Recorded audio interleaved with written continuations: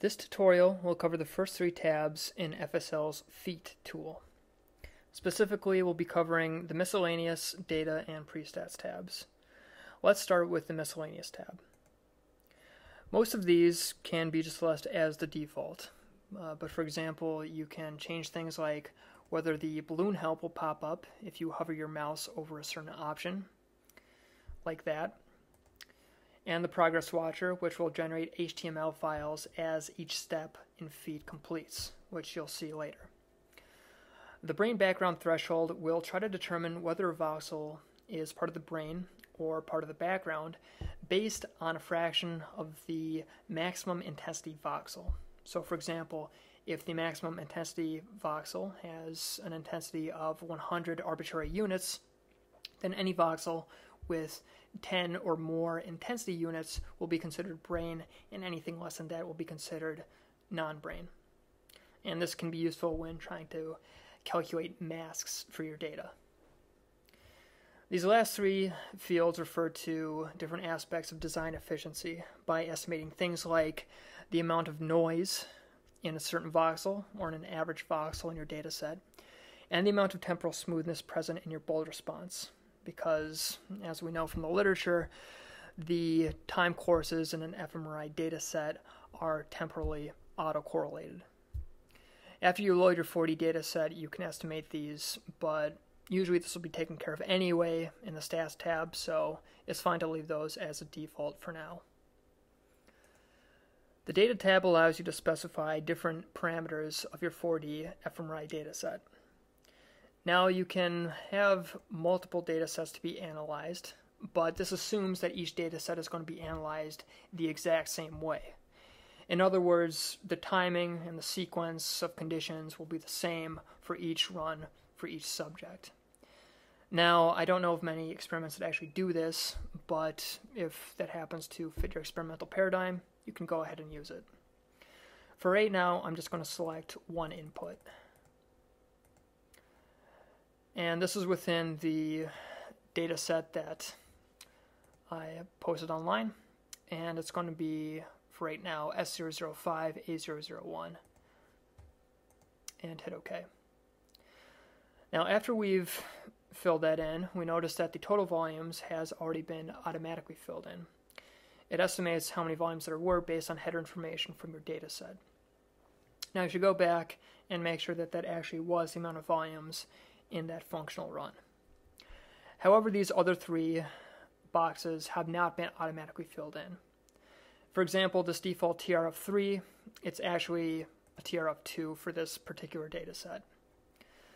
Deleting volumes allows you to account for any sort of higher intensity initial images as the scanner reaches a steady state.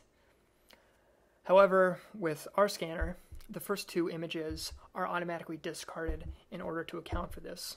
So for right now, I'm going to leave that as 0. Lastly, this high-pass filter cutoff will remove any very low frequencies. For example, scanner drift or other artifacts that occur over a long period of time. In this case, with a cycle of 100 seconds or greater.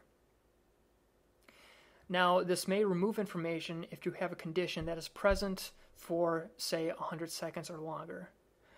But if you actually have a condition that is 100 seconds or longer for a single trial, you might want to consider the fact that you are deranged. Lastly, the Prestats tab covers typical preprocessing steps in any fMRI data analysis. First, FSL's McFlirt is FSL's traditional motion correction algorithm, which will try to match all of the volumes within a given run to the middle volume in that run. Field map on warping can help if you are interested in areas of the brain that are located next to areas susceptible to signal dropout or artifacts, such as cortical patches near sinuses or, say, the orbital frontal cortex. If you acquire a field map, you'll be given two images. One of them will be the phase, which should go in this top field here, and the other one will be magnitude, which should go here. The rest of these parameters you should get from your scanner or from your technician. For right now, I'm not going to be doing field map and warping, so I'll be leaving that blank. Slice time and correction is important because all the slices that we acquire in a given volume are not acquired instantaneously at the same time. Acquiring each slice takes a slight amount of time from slice to slice, and so in order to correct for that, we try to shift everything so it is as if the entire volume was acquired at a single instantaneous time point. The slice time and correction algorithm depends on the sequence of slices that you acquired. For example, with this regular up option, this assumes that you acquire the bottom slice first and then the first slice in the z direction and so on in a consecutive order. In my case, and what is far more common, is interleaved slice acquisition, where all of, say, the even slices were acquired and then all of the odd slices. So I'm going to go ahead and select that. This BET brain extraction, which is on as a default, refers to brain extraction for your functional images, not for your anatomical images, which you should take care of in the BET tool outside of FEAT. This is important for a future co-registration step when we try to co-register our functional runs to the anatomical. Spatial smoothing refers to averaging data from nearby voxels.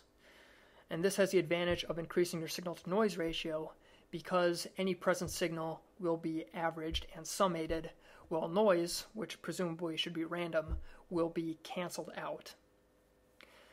There's a trade-off with spatial smoothing kernels because very large kernels will boost your signal-to-noise ratio and make it very high.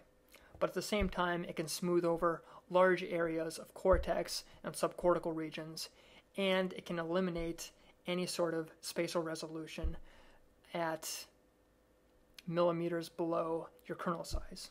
So for example, if you're interested in imaging the amygdala, if you have a smoothing kernel of say 10 millimeters or greater, you might not be able to resolve and tease apart the contributions from amygdala as opposed to nearby areas. Intensity normalization is off as a default. What this will do, if you turn it on, is it will attempt to make the intensity match a certain preset constant. So in other words, all of the intensity across the entire volume will be scaled so that the mean intensity across the entire volume is matching this preset constant. Now, this can introduce some biases because it can artificially deflate the amount of variance observed in your data. So that's why it's selected off as a default. These temporal filtering options refer to the high-pass filter, which we specified previously in the Data tab, and also whether you want to do any sort of perfusion subtraction. Now, this is only if you're doing perfusion fMRI, which we are not doing here. We're doing traditional bold fMRI analysis, so we're going to leave that off. Lastly, melodic ICA data exploration will allow you to decompose your data into several independent components. And this can be useful when you want to isolate certain components as being associated with your conditions or effects of interest, and can also be used to remove things like artifacts due to motion and other sources of noise.